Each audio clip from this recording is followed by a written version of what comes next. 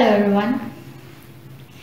Today we will be discussing about interpretation and discussion, and we will have Dr. Firdaus with us to actually explain and enlighten us about the difference between interpretation and discussions, which we find problems with a lot of students which came to us and say they do not understand how they can differentiate this interpretation and discussion. Dr. Firdaus? Thank you, Dr. Jacqueline. Yes, this is one of the common issues that we usually face to handle students.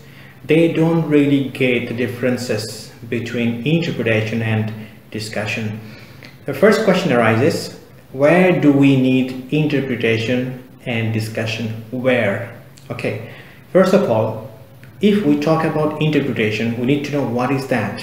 Okay, there is a common understanding that data interpretation, result discussion. So how we can differentiate those? First of all, if we talk about data interpretation, definitely it falls under chapter 4, where we have two types of interpretation. One is called quantitative interpretation and one is called qualitative interpretation. So the question arises, which one is more suitable? Answer is very easy. What kind of the nature of your study, what kind of study that you are going through? Is it quantitative? Is it qualitative? Is it mixed method? Which one? If it is quantitative, yes, we say quantitative interpretation. If it is qualitative, we say qualitative interpretation.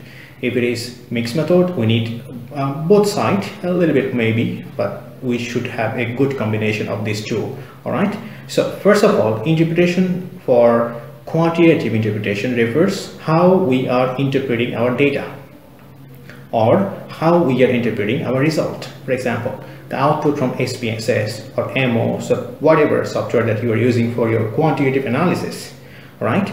There we should have some interpretations based on the tables or the numbers, the values that we get. And how would we interpret means how, let's say R square value is like this, let's say 0.34. So 0.34 refers 34% expresses blah blah blah blah blah. This is called interpretation. This is not discussion.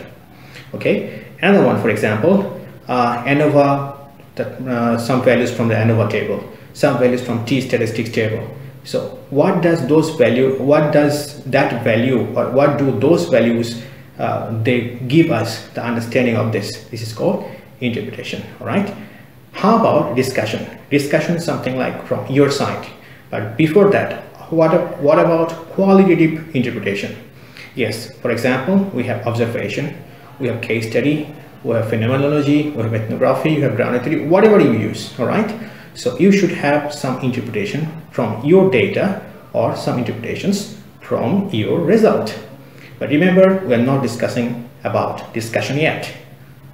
Yes, the question is, where does this discussion take place, or how we can do it?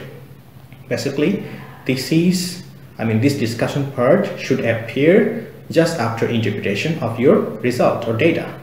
That means this value says something like 34% or 76%. What does it mean? So this is interpretation. Now, how you are linking these findings with your study? This is discussion. Maybe you need some support from literature. Maybe you need some own synthesis. Maybe you need some own evaluation or critical analysis. Those all should follow the discussion, right? That means you are trying to create some understandings and knowledge for the readers. This is called discussion. It should come from your side, but definitely it involves some literature review. So this is the basic difference between interpretation and discussion. So I think that's all from for the moment. I hope it is clear how we can detect, how we can write, and how we can go with these interpretations and discussions. Thank you, Doctor. Thank you, Dr. Firdaus. I hope all of us can understand now, and we understand better how to actually differentiate between interpretation and also discussion.